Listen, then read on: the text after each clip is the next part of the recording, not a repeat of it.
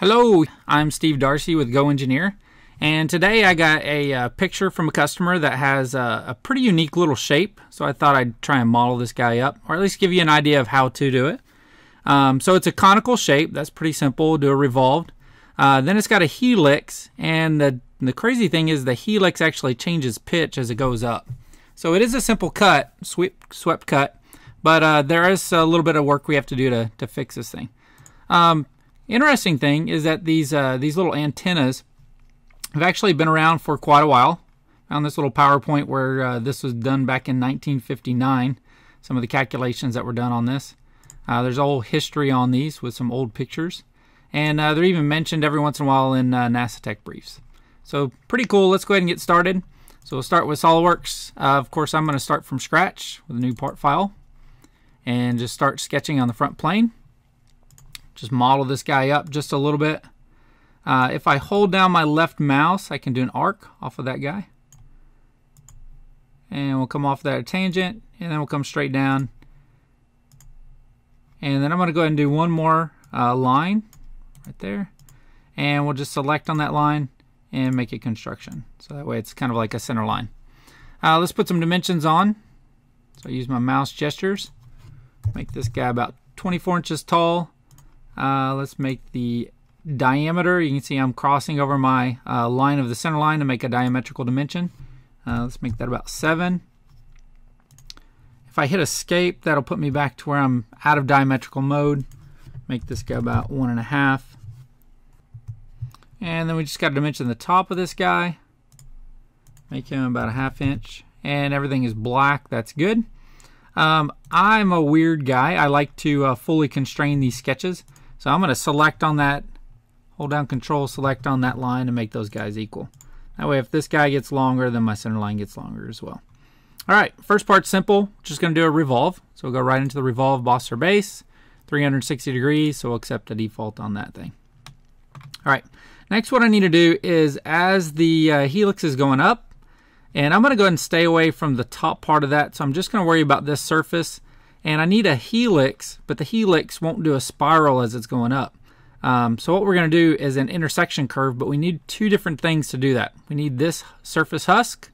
So if you don't have your surfaces ribbon on, you can right click on any of these tool ribbons. So if I right click on sketch, I can get my surfaces ribbon. On surfaces, I'm going to do an offset surface. When I do an offset on that face and set the offset to 0, it automatically changes to a copy surface. So I'm going to go ahead and accept that. And then now, if I turn my solid body off, you actually see I've got a little hollow surface there. Okay. And I can play with the surface bodies and stuff, turning those things on and off. All right, next let's get to work on our helix. Let's go ahead and show that. And the helix starts off with the circle. Helixes and spirals both kind of do the same thing. So I'm going to select on the face of that thing, start up a new sketch. And I'm just going to steal the outside of that. So I'm just going to do convert entities. And if I rotate around, you'll see I've got a little black edge there. And with that, we can turn off our solid body. You can see my sketch there. And we can go right into the curve and do a helix spiral. So the default on the helix spiral is going to do a constant pitch. So, you know, it's going to consistently kind of go around. We're going to change this to a variable pitch. We also have a drop down on here where we could just do a plain spiral. You can kind of see that's what it'll do. We're going to go back to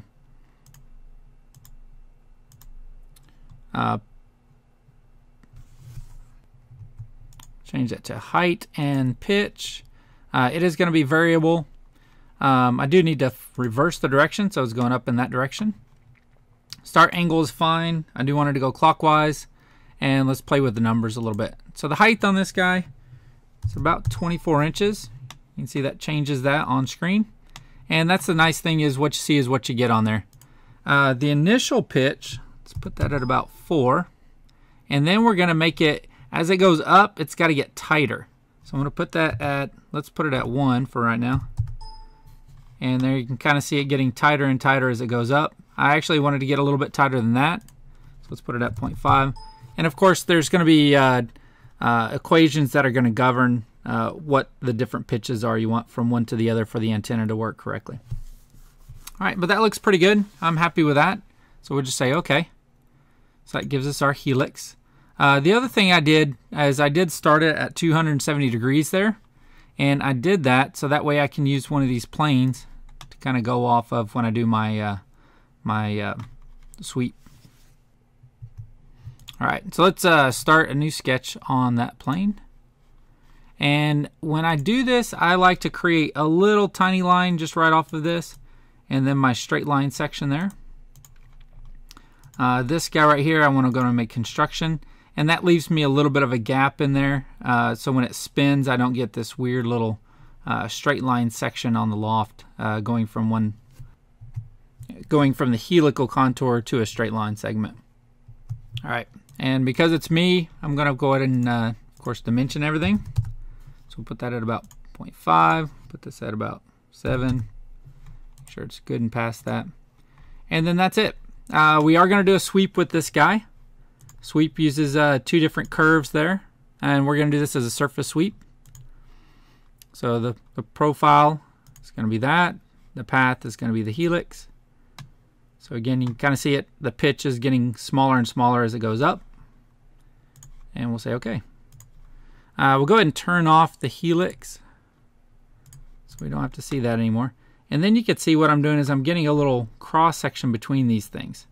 Now, before I do anything with this guy, I need to go ahead and create a 3D sketch. So we'll start with a 3D sketch. Under the Convert Entities, drop down, there's an intersection curve. And then we'll just select on the 2 surfaces, hit OK. And it's going to give us the cross section between those. And you can see it's also now following the conical face. So everything's looking pretty good. We're pretty much done with the surfaces. We can't delete them, because if we delete them, then we're going to have a little bit of an issue there. So we just want to turn them off. So that looks good. And I forgot one more thing on the 3D sketch, so let's edit the sketch. Now, one other thing that I may want to do is if I wanted to trim off the surface a little bit before that, then I may want to put a cutting plane on there, trim the surface, and then stop it. In this case, I'll go ahead and just draw a line coming straight off of this. And just put it out there in space somewhere. Don't contour it to a plane or anything. And that way you can come back to it, select on both of those using Control, and do Make Tangent. So that way it's coming straight off of there. I also want to do the same thing on the bottom. So just start on the endpoint, drag it out just in somewhere in space, come back later, make it tangent. There we go. And then of course, I'm crazy like this, put dimensions on there or make them equal. There we go. So we're fully defined. Happy with that. Now I can go ahead and create a sketch on the end of this. So we'll go to the features, create a new plane. And what this is going to do is, so I picked on the line and then the endpoint, and that way the plane is going to be perpendicular or normal to that edge, and it's going to be at the endpoint. It's a fully defined plane. Actually in this one, because it's circular, if I'm doing a square shape or something like that, then I may actually have to do this. But this is something new in 2017, is I don't really have to worry about the planes or anything anymore. We can go ahead and just turn on our revolve shape there. So I have a solid, and then now I have my profile. The 3D sketch we can actually use as a swept cut, doing a circular profile. And then I just need to tell it what this offset is. So if it's a quarter, you can kind of see that 1/4 inch. Or if it's a 1/2 inch, you can make it whatever it's supposed to be. And that's it. Just say OK. It's going to remove that material out of there. You can see the line comes off of that helix and then coming straight on out. Contours up. Gives you another one of those. And then we can do things like a circular pattern. So I want to pattern this feature. And I really only want to do 2. So that way this guy's 180 degrees apart. So that looks pretty good. Hope this video gave you some good tips and techniques, and hope to see you next time. This is Steve Darcey with GoEngineer. Thanks for joining us.